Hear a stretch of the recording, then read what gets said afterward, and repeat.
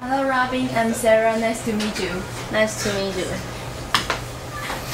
Okay, just feel free first and just relax and pretend that you are chatting with your new friend. Okay, introduce yourself first. Okay. I'm Robin. I'm a senior student in NZCU. My major is risk management and insurance. But I have enthusiasm for finance. That's why I applied for finance in Sara. And I also took a program called mathematical finance. So I think I have enough education background. Besides, I'm an active and optimistic person, so I involve in a lot of extracurricular activities. For example, local bodies and also local student representative of Purdue study abroad program. And I also have the leadership, and because I'm the group leader in the local student representative of that program, and also some language ability. I have scored overall 7 points in IELTS exam. That's equals to TOEFL 100 points, and also I learned some Spanish, and yeah, that's all. So I think it's my honest to be here and apply for Sara.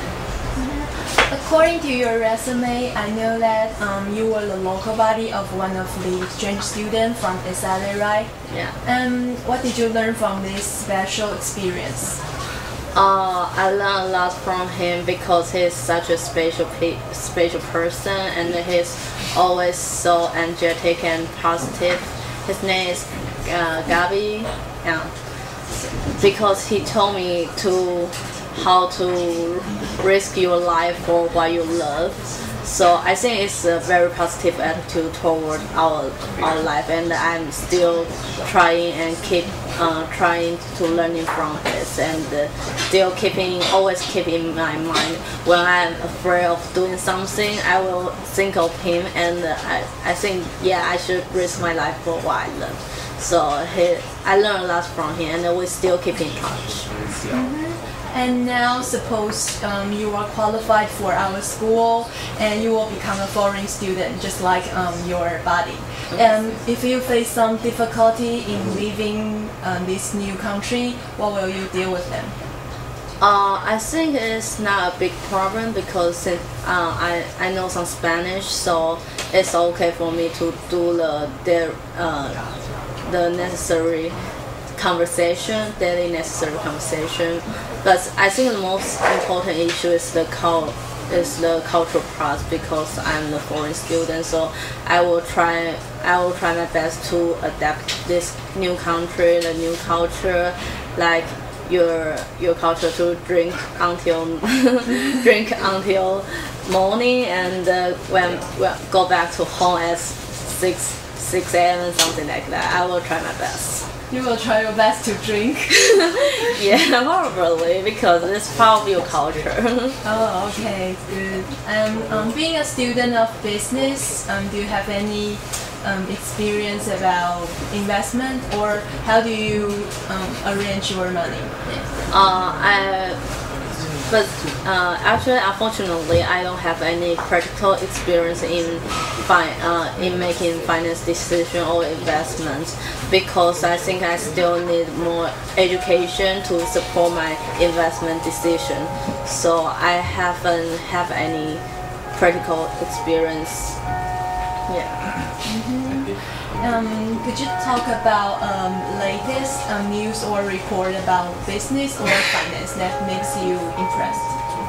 Yeah, I just read the news from my iPhone. That's a very useful mobile. So now I know that Walmart's very famous, and I think probably most famous retailer in US. They have a big price cards, and they push their main rival Targets. They have to also execute some price cutting policy as well. And because of this successful strategy, Walmart has already raised their income and their revenue. So I think it's very successful strategy. Yeah. And again, if you are selected to be one of our students, and what kind of schedule or goal will you want to complete?